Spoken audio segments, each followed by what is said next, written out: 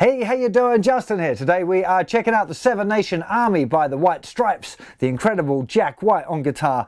Now, the original recording was actually recorded in open A tuning, so you have to tune the guitar completely differently, and Jack's doing some fretted stuff. He's using a slide as well at different points, so that's kind of a bit beyond the beginner approach that I'm taking in this lesson, but I'm going to show you a couple of slightly beyond beginner ideas as well. Now, the first thing you might have noticed in the intro there is that maybe when I'm playing the riff it doesn't sound like your guitar when you're playing that, and that's because I'm using an octave effect.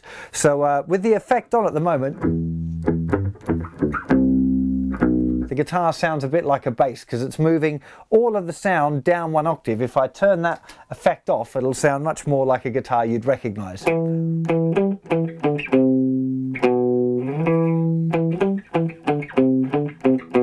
Okay, so if you want to get into using your effects, you can have a look in whatever effects boxes you've got and see if you can find an octave pedal and move it an octave lower. Okay, you'll turn the mix up to 100%, so you only have the octave, the affected sound, and none of the original guitar sound coming through at all, if you want to go for that. But you don't have to, okay? Just thought I'd explain that straight off. So the effect is off for now. And the main riff, very, very easy. On the 5th string, we're playing 7th fret, 7th, 10, 7, 5, 3, 2. 7, 7, 10, 7, 5, 3, 2. You can even do it with one finger. In fact, it sounds better to me if you use one finger than if you use, like I would normally have played it, first finger, fourth finger, first finger, and then slid my first finger back. Or maybe even played it in the one position, so used a... It's kind of more logical, so I don't have to move my hand around, but it sounds better, I think, just using the first finger, 7, 7, 10, 7, 5, 3, 2. Now also note that I'm using a bit of palm mute, so I'm using the edge of my hand here to just rest on the strings. So instead of this, if I put the mute on, okay, not too much, you don't get a note. So you gradually move your hand from the here, gradually moving it back, and you'll find there's a spot where it kind of becomes a bit more of a thud, and that's kind of the effect that you're looking for this.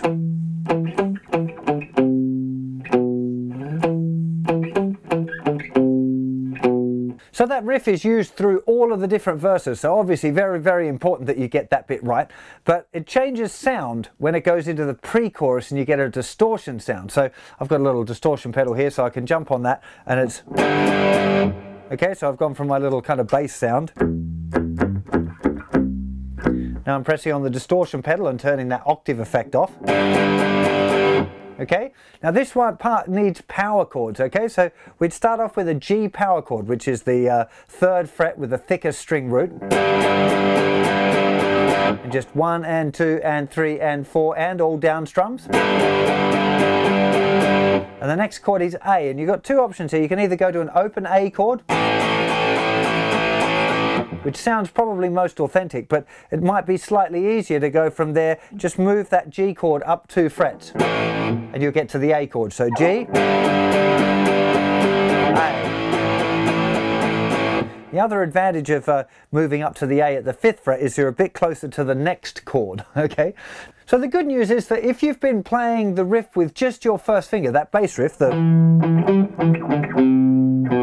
if you use that first finger position as the root note for a power chord, okay, so starting off with, we'd have the first finger in the 7th fret of the 5th string, then you'd put your 3rd finger down in the 9th fret of the 4th string and little finger underneath on the 9th fret of the 3rd string, which is an E power chord. We just moved the first finger around just like we did for the riff, and we actually got the first part of the riff.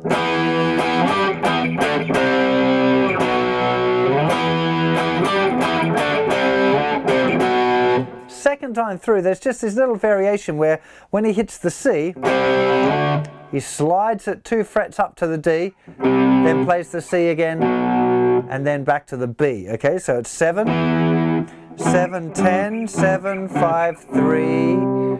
The second time through, 7, 7, 10, 7, 5, 3, slide, 3, 2.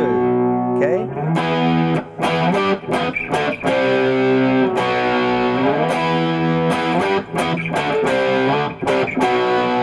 Okay, don't have to do that as a slide, but again, it does sound a little bit more authentic to do it that way. And with a song like this, it's very simple. I think it's worth having a little bit of a look at the details, but not if you're a complete beginner. If you're real new to guitar, you're going to find that a little bit tricky. So just play it any way you can. Do the best with what you got, and then as you progress as a guitar player, you can start to fill in a few of these details. Now, one way that makes it sound a lot more authentic straight away is actually to use a full bar chord, and it's actually not much harder than doing the power chord. So if we had our regular E chord there, E power chord there, so just the thicker strings muted and then 7th fret, 9th fret, 9th fret, mute, mute. That's what you should have for an E power chord. If you lift off little finger and you let your 3rd finger bar down and play all of the strings except the thinner string, so you want to kind of lift it up a bit. So the thinner string is not played, it should be muted. So we've got the thicker string muted as well, with the tip of the 1st finger, then 7, 9, 9, 9, mute, okay? And that's the effect because Jack was in an open tuning. He was effectively playing that chord, but he was doing it very easily, just moving one finger around, right? But if you use that shape instead of a power chord, it sounds a bit more authentic again.